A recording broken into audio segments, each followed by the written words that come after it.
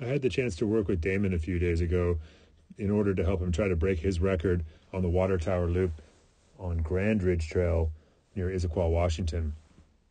He's currently about 9 seconds off the record on Strava in a 9-minute loop, so he's pretty close to being able to get the fastest time. And one of the things that really emerged as something that is leaving a few seconds on the table is his ability to get through off-camber turns quickly. And what we're seeing here in this video is that he's ever so slightly too far back, and this creates an inability to deliver the outside hip through the turn. So we see here his left hip is being held back in this turn slightly, and his left arm is a little bit too extended. So he needs to drive that left knee forward more in an effort to get that left hip to come through, and also to make space in his upper body to get some elbow bend so that he can raise the left elbow a little bit more and get his shoulders pointing in the right direction. So we can really see here quite clearly that he's not pointing in the direction where the turn is going. His hips are kind of hanging on and pointing toward the outside. And it's not till the very end of the turn that he's actually able to kind of get some hand steer and finish the turn, but it's a little bit uncomfortable, and he really has to zigzag back across the trail to get up and around the tree. Now let's take a look at the after making some adjustments with his riding.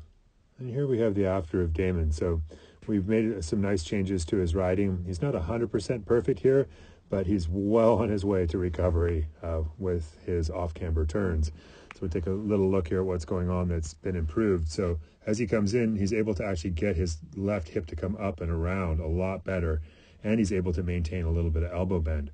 Notice here that he's able to finish the turn more effectively as well.